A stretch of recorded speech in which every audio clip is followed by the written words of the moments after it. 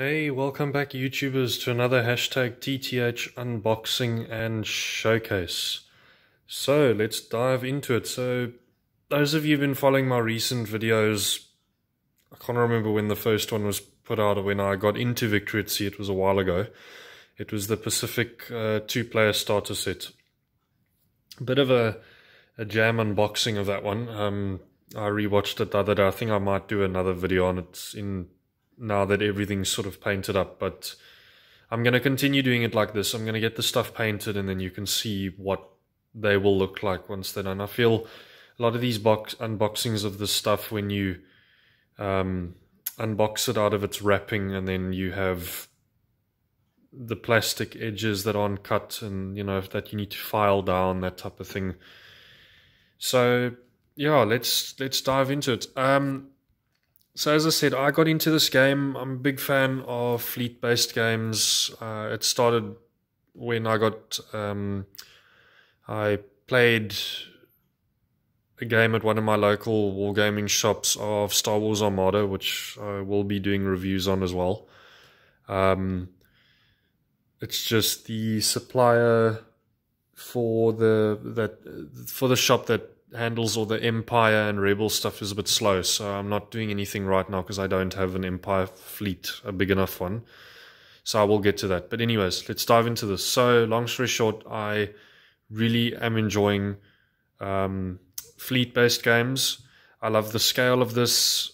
At first, when I saw the smaller cruisers and destroyers, I thought they could have been a bit bigger, but then you start getting to the battleships like this and the carriers that then you're like, no, never mind. So yeah, I don't know how old the game is. I did a recent video on the unboxing of the New Mexico and the Yamato. The Yamato was very large. It's similar size to the Hood over here. So as you can see, I've just finished the fleet with the Hood. The planes I still need to finish. They're a little tricky because they're very small. So I've primed them already in Army Painter Crystal Blue. And then I'm going to work on the planes. Unfortunately, this comes with four of these things. The one snapped. So I just cut the planes off what I could salvage and put them down on the carrier for a bit of effect. So I'm not too, okay, I could have contacted the company and said, listen, I want a refund, but at this point in time, I don't know how the planes are. I haven't tested them yet. This is my first fleet with the planes. I'm doing this more for the Pacific campaign, so I'm waiting for the US fleet, and I had a chance to grab this one because it had a carrier, so for now I can at least learn how to use the aeroplanes in the game. But this was a bundle I couldn't ignore. It was for a very reasonable amount, and because of COVID, a lot of the stock and ordering is slowed down. So once this had been bought by someone else, it would have taken nearly a month to get another one. So I thought, why not? And I'm a big fan of this ship. It's very famous. Those of you who've watched the movie Sink the Bismarck and know the history about the Battle of the Atlantic know how pinnacle and important this ship was. Very famous. Unfortunately, it suffered quite a quick death. Very, very lucky shots. They said that because of the type of battleship it was last of the Dreadnought class, so if it hadn't been hit the way it was, it would have given Bismarck quite a bit of a fight. I could be wrong. You can let me know in the comments. But I'm really enjoying these models. From a fleet-based game, it's nice to alternate between Armada and this. This is your realistic, non-fictional side. And my opinion is, it's just when you're playing Armada, obviously because it's futuristic and it's fantasy, you've got a lot of defenses and shields, so you can get a really good dice roll, and the opponent can cancel every one of them out just by some upgrade cards, which can get quite irritating because it's like, oh, that was a waste. With this, I can use a destroyer and fire a couple of torpedoes at a battleship and still get damage, on the enemy target. So it's going well. I've played 2-3 games so far, still learning, having a lot of fun. I like the 2-player starter set for this game, the fact that it comes with everything you need and the 2 mats. So I'm just building up the fleet. I don't know if I'm going to go for the German fleet. I suppose I have to now because I've gone Atlantic. But that'll be at a later stage. Right now, it's just I got this so I can learn the way of using planes, but also just it's a fleet that interested me. So let's dive into it. So what do we get? So this is the British Royal Navy fleet, and then if you want the extras, obviously you can get the Hood. They're not big boxes. I mean, that's my hand. It's roughly my hand size. You know, so sometimes when you watch these and you've never seen the boxes before and the guys are doing unboxing, you get the impression they're a little larger. The 2-player set is larger for the Pacific. I don't know why there's no 2-player set for the Atlantic and the Germans. I suppose because a lot of the ships are battleships, so it would cost the company maybe a bit more. The 2-player set, as you can see in one of my previous videos, comes with cruisers and destroyers. My only thing with that set is I would have added a carrier for either the Japanese or the Americans, just to, because it's a 2-player starter set. You want to know how to work the game. So without a carrier, you're missing an element. So what do you get? So if we push this aside, so all of that, it does come with its ship cards and its damage tokens, and then a little quick manual on how to paint, how to put these together, the parts, the wrapping, and then a World of Warships redeemer code. That's why I'm just looking at what the eye candy is of these sets. So the ship cards, if you're into this game, you know what they look like. So yeah, you get a stack of those for these ships, and then you get, in this one, obviously it's the same thing, just a micro versioned. So let's have a look at the Hood quickly. I absolutely love this model. It came together really nicely. I just gave it its basic first paint job. So you can do it in the Atlantic naval scheme type thing or that. I just went for the standard grey, battleship grey, with adding a bit of brown tan for the lifeboats and then a bit of metal for the turrets. Let's get it to focus.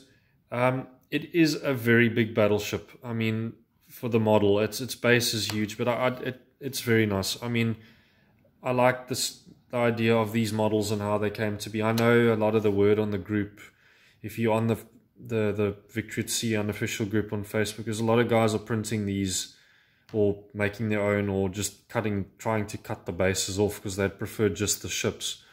But I think it protects the model. I mean, yeah, I suppose without these bases, you've got your proper arcs, your measuring, because I know with the measuring tools with these, it's quite tricky to get, where to measure from. But still, in my opinion, they added. And then also, if you just want to collect them, I mean, I got a few mates who are doing this, and they're purely just collecting the Bismarck, the Hood, and then a few of the carriers from the Pacific, and then the Yamato, and then you can these to put on if you have a nice cabinet for yourself or a shelf. These would make nice display models. I purposely got into this game because I'm huge nut about history and relearning I want to do the Battle of Midway, maybe the Denmark Strait, and then getting an understanding of how it went. But I like this box set for the British. If you are looking for value, I mean, it's right here. I mean, you've got your 3 tribal class destroyers. You've got your, let's just see what this is quickly. Yeah, Ditto class, strange name. I would not name a cruiser like that. You've got your Belfast, also, if you know this ship, very historical. So to get that in the box set is quite nice. It's an Edinburgh class cruiser. You get your Neptune, which I think is a Leander class cruiser. And then you get your Duke of York, which is your King George V, I believe. Yep, I thought it was the King George V. I was wrong. It's the Duke of York. Not the King George, I'm lying. The Prince of Wales, because the Prince of Wales looks very similar to that. And then, of course, the one thing I really liked, and one of the reasons why I got it, was the carrier. I'm a bit surprised it's so small. I think the ones in the Pacific are a little longer, and I know the Graf Zeppelin is huge. I think it's got the same size base as the battleships, maybe slightly shorter. And yeah, I just added some of the planes to it. Yeah, came together quite nicely. And then your tribal class destroyers, they're nothing much to look at, but they work. I think these have got torpedoes on them. And then, of course, the main one, the Hood. So if you are going to go for the Brits, I mean, to complete it, I don't know. I wouldn't go for two of these things, these sets, because you can't really have the same of the same ship sort of thing. Meaning you can't have two Duke of Yorks, you can't have two Belfasts, you know, so it's, I suppose you could file off the name and put your own name on, but anyways, from a value point of view, it really, I mean, these two together, these two should actually be like a bundle, in my opinion. The shop should allow you, like, listen, you can buy them separately, or there is a bundle price for both. And then, obviously, your planes, as I said, nothing hectically detailed, nothing major to look at. Let's just get it to focus. Come on. Yeah, I don't think it'll focus any more than that. Yeah, these are your swordfish. You've got BTA written on them, which means bomber, torpedo, or air. And then these little covers you put on, and then you can slide them to choose which one you want. I rate I'm going to glue them and just have maybe 2 torpedo squadrons and 1 dive bomber. But all in all, a lot of fun to put together. As I've said in my previous video, the only gripe I have is that I think I may be wrong. Maybe these sets are a little older than the new 2-player, but so my 2 problems I have, just for people who are starting out, give them options. Let's have a British and German starter fleet. Let's have a Japanese and American, which they have already. It's brilliant. Everything you need to play. Because if you want to start this game and only focus on the Atlantic, you're going to need to get the starter set anyway, and then maybe just sell the Pacific campaign ships, because it comes with everything you need. So make a 2-player for something like this. And then the components here, they add weight. So all the turrets and the conning towers and the bridges and everything like that, and the antennas for all these ships, they're all metal. And when I got mine were incredibly bent, so I had to do a lot of reshaping. And unfortunately, on the Yamato, I think one of the AA turrets barrels were broken.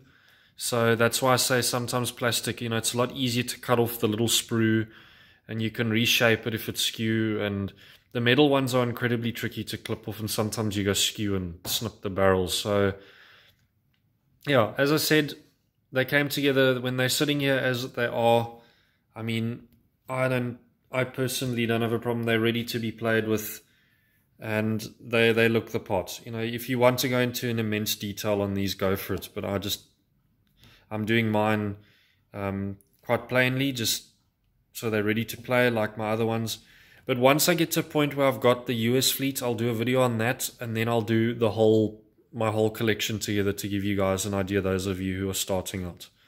And as I said, the scales, so yeah, that's more or less your scale. So if we get a 28mm wargaming figure, so yeah, not very big, they won't take up too much space. So if you're going to get into the stuff, I do recommend it. And they just look really cool. I love it. They're historical. I mean, you're learning about tactics. You're reading about these ships and where they served and what they did. And also the battles you can recreate. I am tempted at one point to do the merchant fleet. So you can do missions where you guard merchant ships like they did in the Atlantic, or do scenario-based games where you have to protect them. So yeah, that's one set I'm after, and then maybe I'll grab a carrier for the Japanese fleet that I've got, because they don't have one. But as I said, guys, if you're into World War II fleet-based games, I definitely recommend it. It won't take up too much space. It's very reasonably priced. I don't know how it is overseas, but where I am in South Africa, it's not bad at all. So as I said, a lot of fun putting them together. Hope you guys enjoyed the video and found it informative. Anything else I need to say about the kit? It's 1 in 1800 scale. These are all the models you get in this set, and then the hood in that one with your ship cards and your details and your pamphlets. So as always, guys, thanks for listening. Leave a thumbs up and don't forget to hit that subscribe button, and there will be more videos on the way. And also, the name of my channel is Terrain Technician. I do terrain. I will be doing terrain for this, maybe some islands and cliffs and things like that. Definitely will be coming. I've got a few projects coming my way and currently that I'm busy with, but there will be another video. As always, guys, cheers. Have a good one. Hit that subscribe button and leave a like. Thanks.